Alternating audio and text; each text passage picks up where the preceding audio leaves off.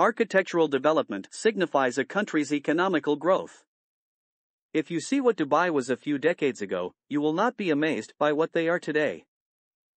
They converted a desert into a tourist destination and business hub where people from around the world come to either visit or to do business. However, the craze of architectural development has led to some unavailing events as well.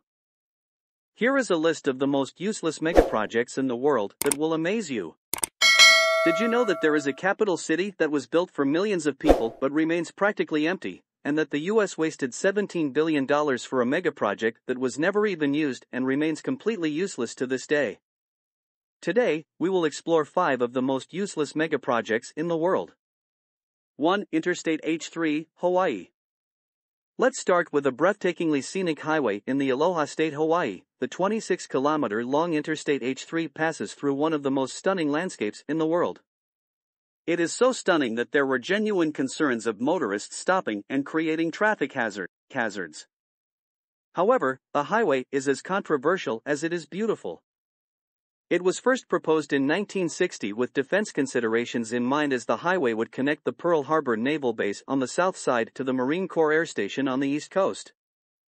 The announcement of its construction was immediately met with resistance from environmental groups, as well as native Hawaiians who are worried about the massive urbanization the project would bring. Environmental laws of the time and a change of route to protect the surrounding valleys delayed the plans indefinitely. 26 years later, the environmental hurdles were removed when the Congress exempted the project from environmental laws and cleared the way for construction to finally begin in 1989. The highway was finally opened in 1997, almost 37 years after it was originally proposed. Interstate H3 is often considered an engineering marvel because of the difficult terrain it is built on and the advanced technologies used in its construction.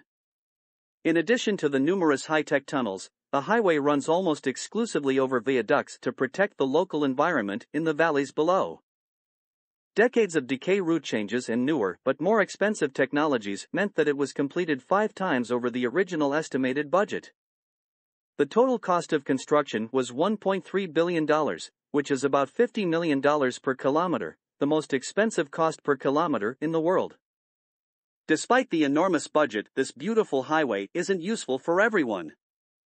Critics believe that it's a road to nowhere because the defense considerations of the 60s are no longer relevant, and the highway has no direct route to downtown Honolulu.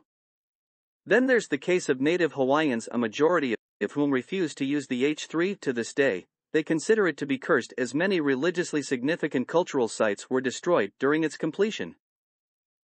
The Interstate H3 highway is certainly an achievement as far as megaprojects go. However, for certain native groups, it remains useless. Although it is one of the most useless megaprojects in the world, at least it isn't completely abandoned, like the next project on our list. 2. Ciudad Real Central Airport, Spain.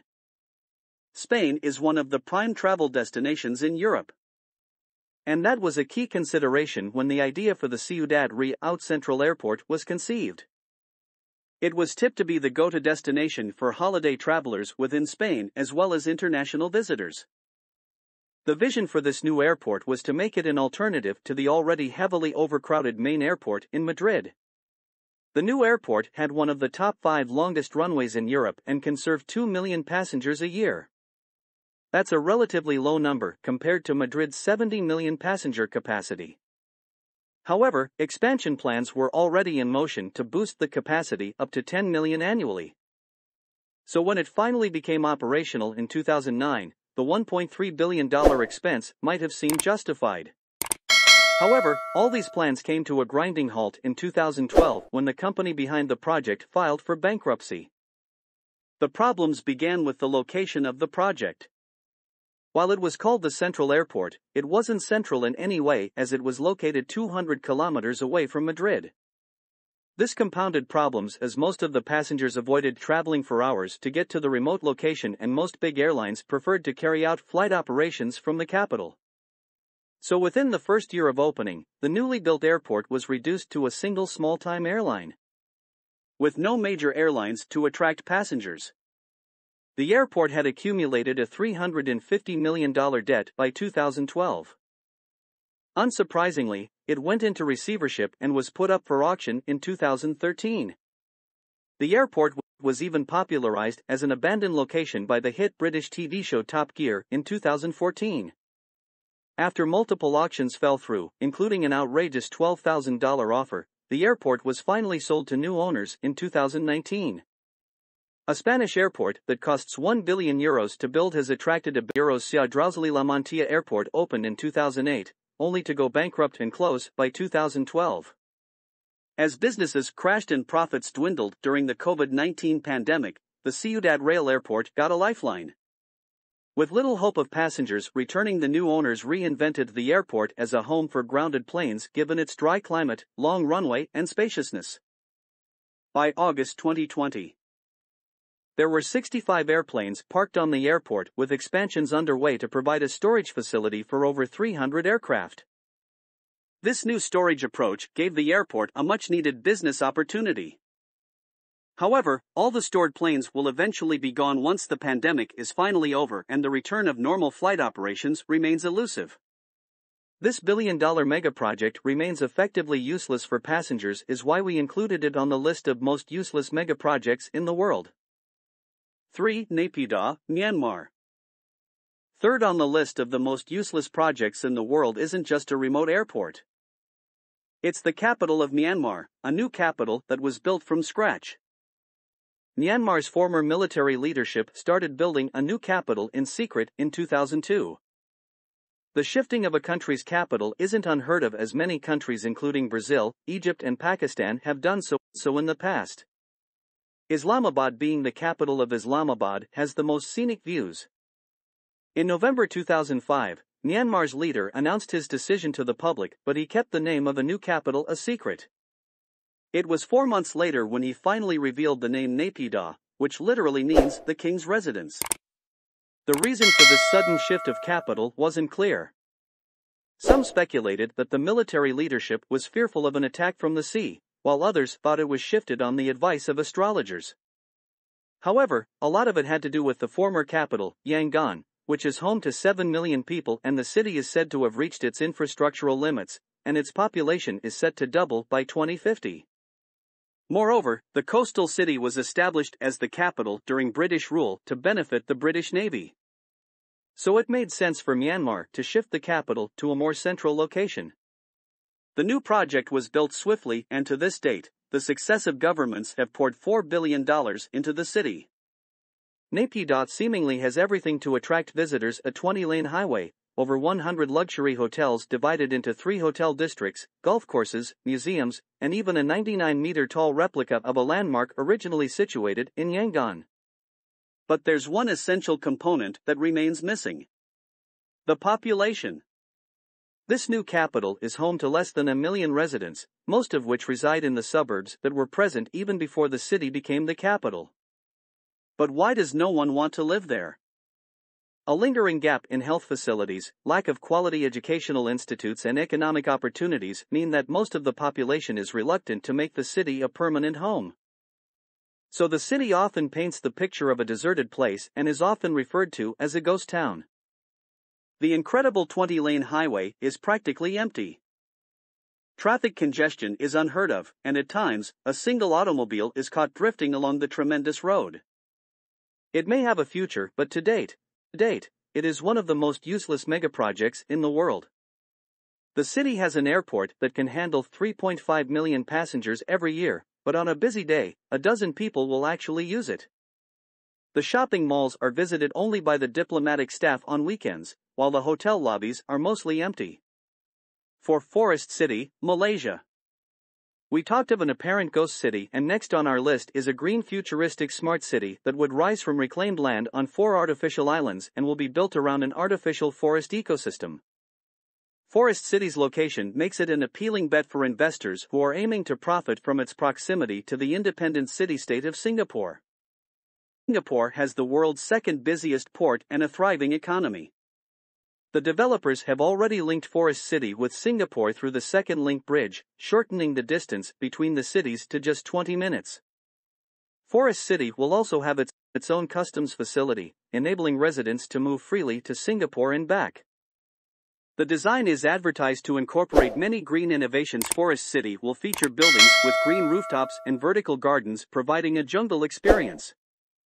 City streets will have a multiple layer design with the lower layer for traffic and parking spaces, while the upper layer will feature parks, sports facilities, and transport hubs.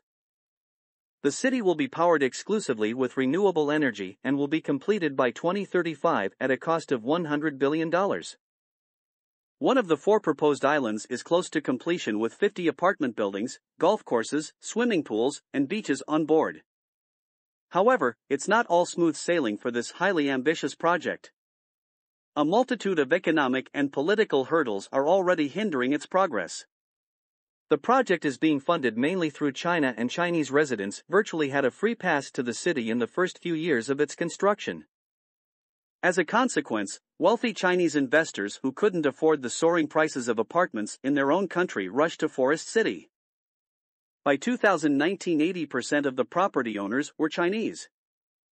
Even the street signs were in Mandarin, and the few schools that opened in the area were offering Mandarin courses.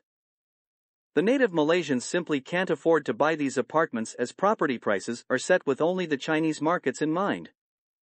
This influx of Chinese investors caused a public outcry, with opponents of the project calling it a new form of colonialism. So after a change of leadership, the returning Prime Minister Mahathir Mohamad banned foreigners from owning property in the Forest City. Many foreigners started leaving the city and new investors were discouraged. The next major setback came in the form of the pandemic and the worldwide travel bans. Malaysia's movement control order meant that no new investors could move in. Lots of existing investors opted out of the project due to the uncertainty. So by the start of 2020, less than 500 people were actually living in the residential developments, which is not a lot considering that Forest City is designed for 700,000 people. No one knows what may happen to this unrealistically amazing infrastructure in the future. This is why we included it into the list of the most useless megaprojects in the world. 5. Yucca Mountain, Nevada. Yucca Mountain Nuclear Waste Repository. We'll conclude this list with a megaproject that was planned in view of a sensitive global issue. Nuclear waste isn't talked about as much as other environmental problems. However, if not stored properly, it can be deadlier than anything ever witnessed since the advent of civilization. As of now, nuclear waste is stored above ground near the power plants where it comes from. However, the scientific community agrees that the safest permanent disposal solution is to store this hazardous waste deep underground. In the 1980s, US authorities set about finding a permanent solution to this growing waste problem. In 1987, Yucca Mountain in Nevada was identified as the best available option. It was close to the USA's most used nuclear testing site and was away from any population centers. The plan was to deposit the waste from all over the country in a tunnel complex about 300 meters under Yucca Mountain.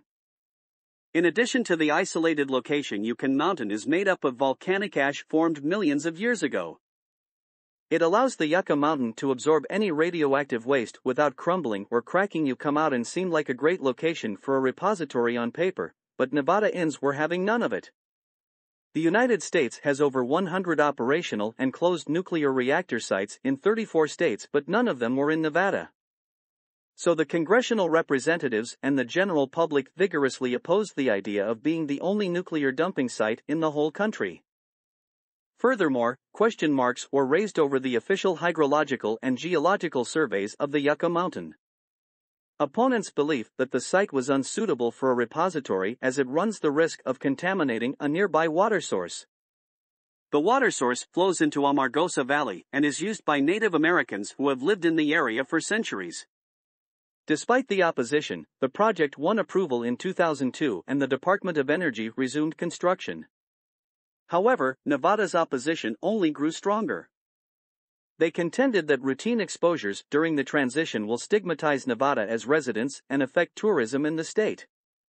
For the opposition, the only reason Nevada was getting the repository was because of its lower population and smaller representation in Congress.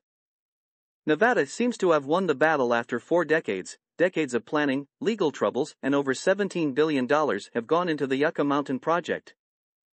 but after all is said and done, it has never been used and remains a useless megaproject. This is it on the list of the most useless megaprojects in the world. Do you think that any of these have a shot at being useful in the future? Let us know in the comments down below. Thank you for watching, and we'll see you in the next video.